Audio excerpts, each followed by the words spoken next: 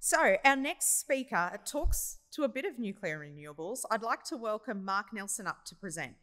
Mark holds a Master's in Philosophy in Nuclear Engineering from Cambridge University and is the founder and managing director of the Radiant Energy Group and has been a consultant to clean energy industry and environmental organisations around the world. And you're going to make this a bit fun, right? And interactive. Yeah, come on up.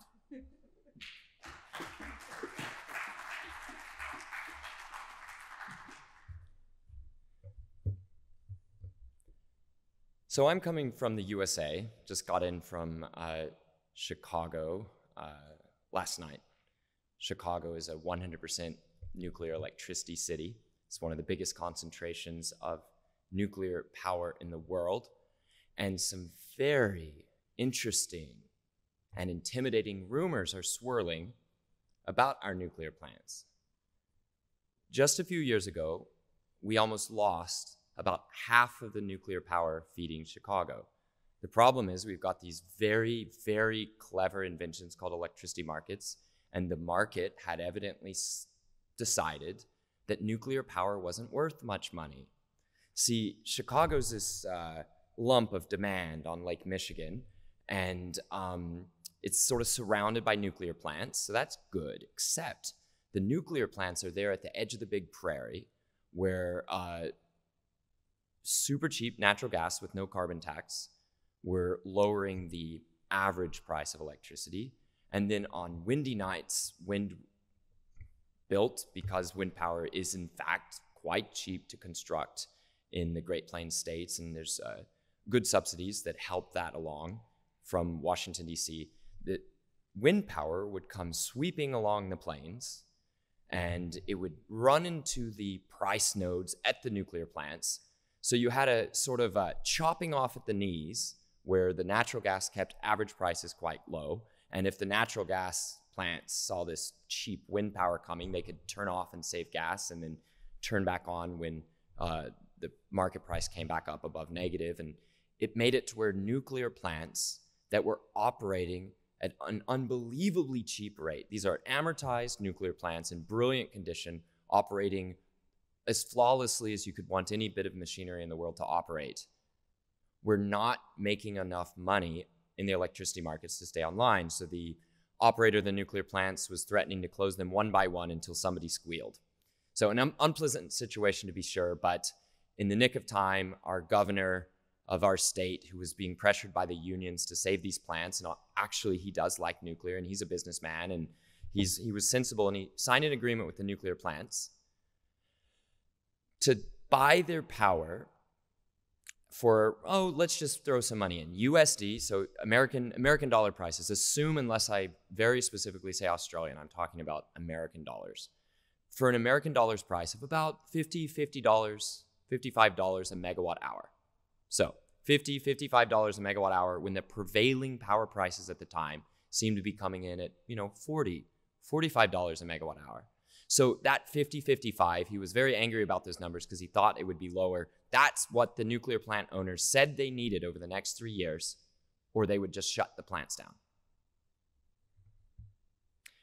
Then there was an electricity price crisis. Those agreements flipped upside down. It poured money into our pockets for that 1 year, that crazy year of 2022 to 2023. And even though it's flipped back around to being a subsidy, we are still, us electricity consumers of Chicago, with nearly 100% clean electricity from nuclear, we were actually still over this period getting a subsidy. I've heard nothing about these contracts being renewed, and I can almost guarantee you that if the governor came and said, okay, let's get you $60 a megawatt hour guaranteed, he would be laughed away. Why?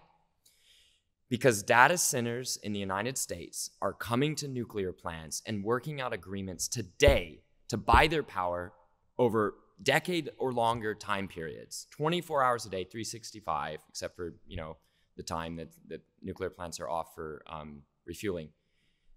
Data centers are buying these nuclear contracts, super long-term contracts, nearly 3 digits per megawatt hour.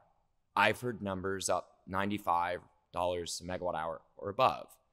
These are companies that have no or even negative interest in the environmental attributes of nuclear.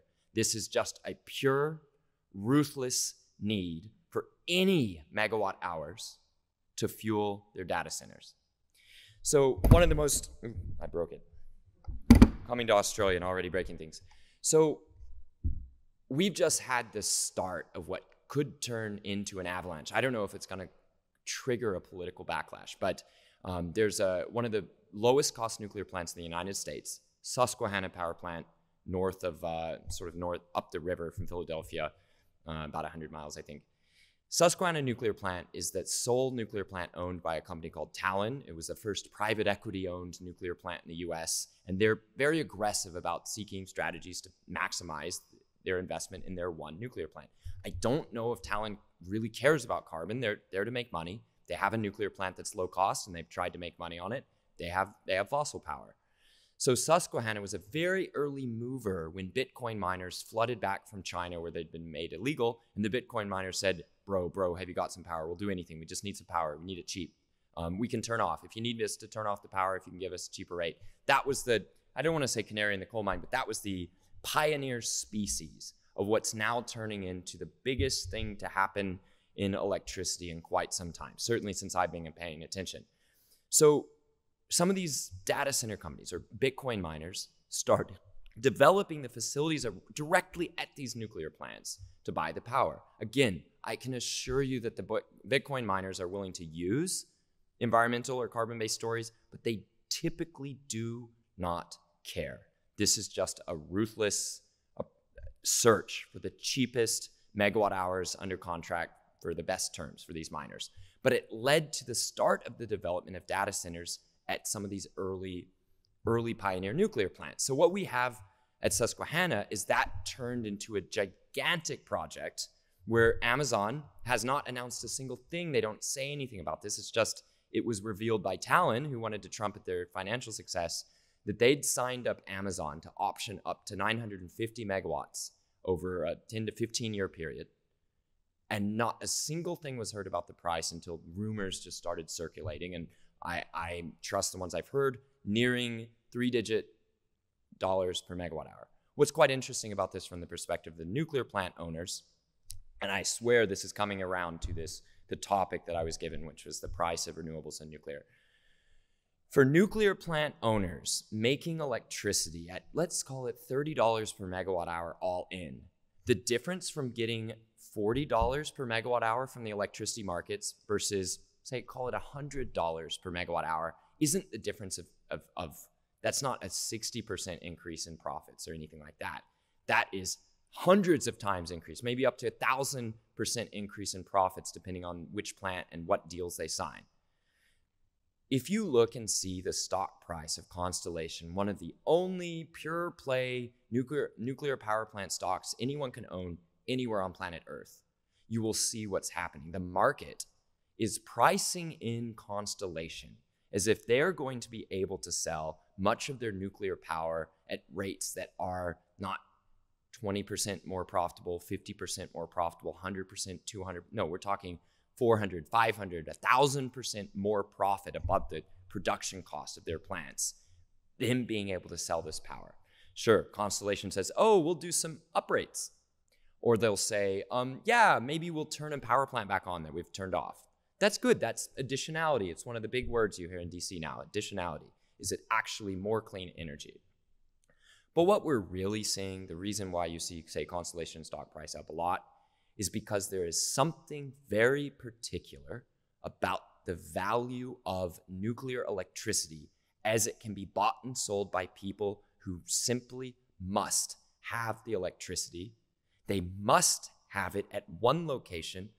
They must have it constantly or as close as you can get.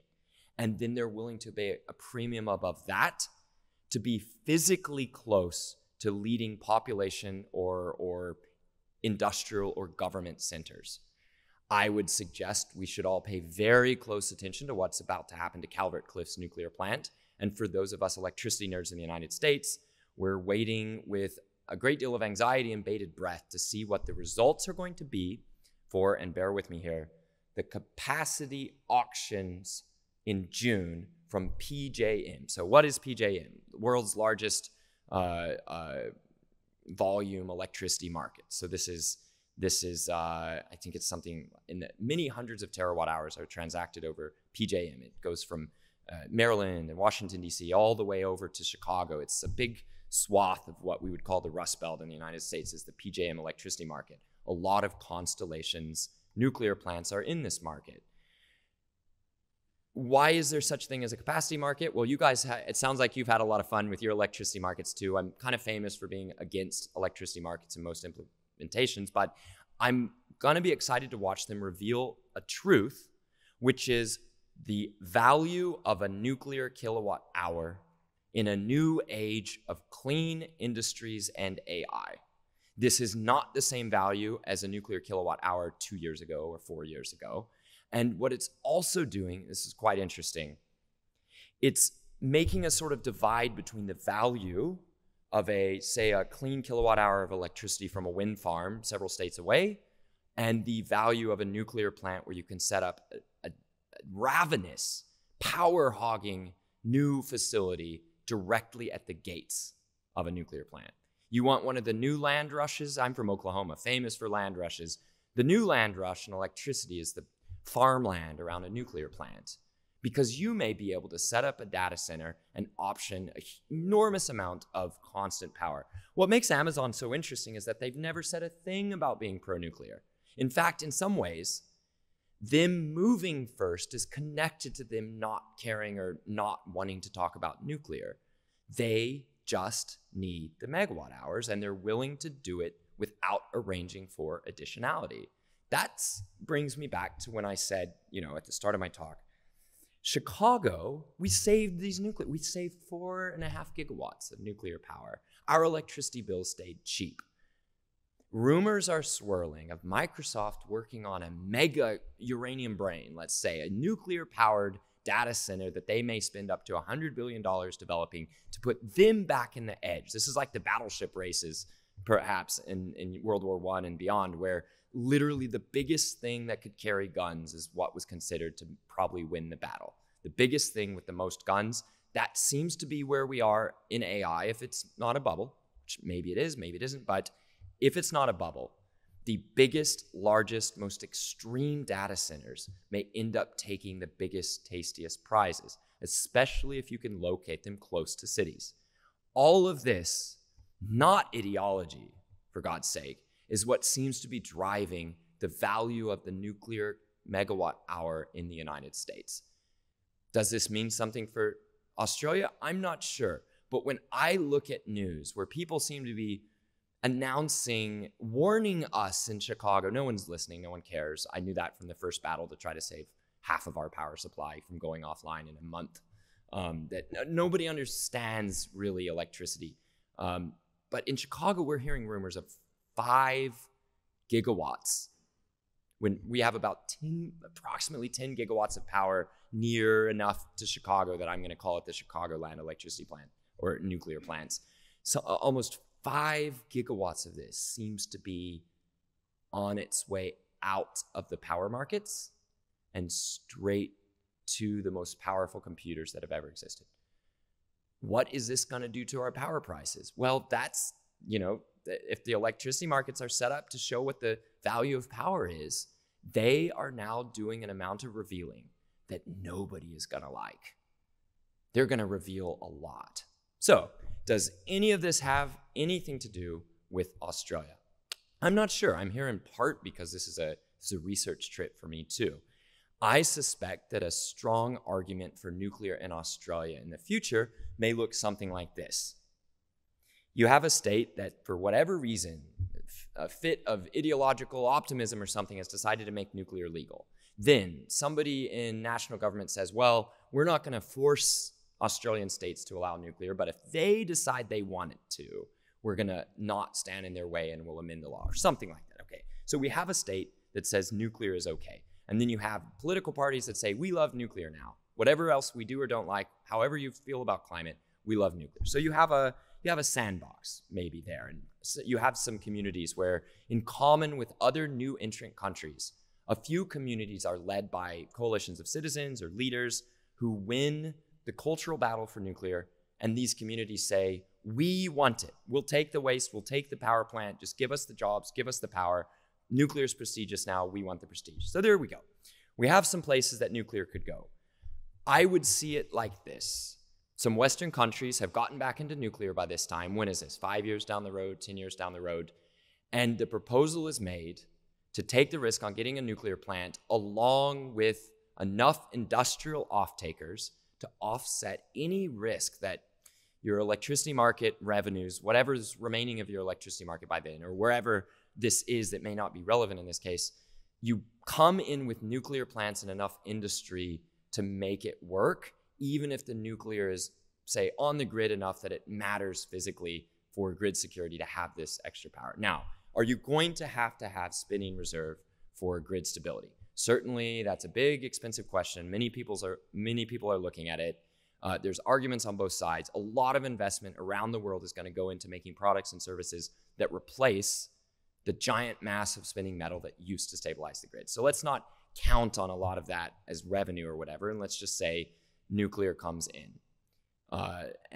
because people have, 500 megawatts or 1 gigawatt of guaranteed offtake in a way that it matters that they're in Australia, but they can no longer get a contract, a bankable contract for power, which seems to be the limiting factor for these nuclear data centers, mega centers in the US, that getting the contract for power at the volume and the time necessary to make the much larger investment in placing the equipment itself there. That's the limiting factor. And if that is what isn't enabled in an Australian state, it may be that if that's how nuclear comes to your shores. I talked to a lot of people with different opinions on electricity in Australia. Earlier today, I asked, China appears to be building American-designed nuclear plants at a cost of about $2.9 billion, maybe about $3 billion per 1.1 gigawatt reactor. What would that look like if you could somehow magically import that efficiency or take part in that design and construction heritage? If you could build nuclear at 1.1 gigawatts per 3 billion, as long as you built 3 or 4 at a time, would that be built in Australia today if it were legal? And that there's maybe a cautious yes. You are not going to get nuclear, especially not first nuclear, at the cost that China does. Will an AP1000, so that we heard about this earlier today, call it the culmination of the pressurized water reactor development global effort over 70 years or whatever. We've ended up with a product where people are talking about it again in a way that hasn't been talked about in the US for a long time. If this can be built in Australia for, call it, double the cost of building it in China, now you have a very interesting edge case where if there is indeed an economic price premium for that nuclear kilowatt hour, megawatt hour, like there is in the USA at the moment, and if there's some kind of hesitation or an inability to execute the other sources of energy the way it's being planned, for whatever reason, I'm just agnostic in this conversation, then there may be room for nuclear to cost much more per megawatt hour than renewables, but still find an economic case if the cultural and political landscape has already been cleared. So that's what I'll be watching. Sorry if that's a little bit abstract, but I'm getting involved in this effort to build new nuclear in America, and it leads me to see cultural opposition as, well, at least in the US, that's no longer on our critical path. We, the nuclear industry in the US, cannot meet the demand for nuclear of any size. We are not prepared to meet that demand in the US, and I'm terrified we'll miss it before the window closes. I hope that we can get our act together and deliver the nuclear that America is currently demanding and that industries are ready to pay for, if only we could build it. I will be watching and, of course, come over here as often as invited to see if there's a way for Australia to participate in that story. Otherwise, I think you're engaging in a very interesting, maybe not a natural experiment, but you're on a profound adventure, almost as adventurous as France was when they tried to do the unprecedented and sort of trust fall into a all or mostly nuclear energy system. I don't know if I would have had the guts to go for that if I didn't know it already worked in France. We're about to see interesting things in Australia, and I think there's going to be adventure ahead, whether it does or doesn't include nuclear. I'm just here to support if you guys want to include nuclear.